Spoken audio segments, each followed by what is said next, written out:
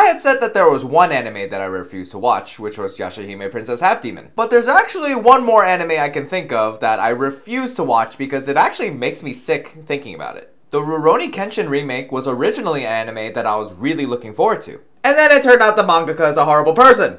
See, in 2017, the mangaka Nobuhiro Watsuki was found guilty of CP possession after police found literally, and I know there's gonna be at least one comment on here that says something like, oh, but what about separating the art from the artist? So let's take a look at some plot elements from this so-called art, will you? Misao is 16 and has romantic feelings for Aoshi Shinomori, who's 31. And in the original anime, what does the wise Kenshin say to that? Do you still think of her as a child? Misao is grown up now. She's a young woman, lovely and strong. So to answer your question, no. I strongly believe that we cannot separate the art from the artist, especially in this case. Thank you.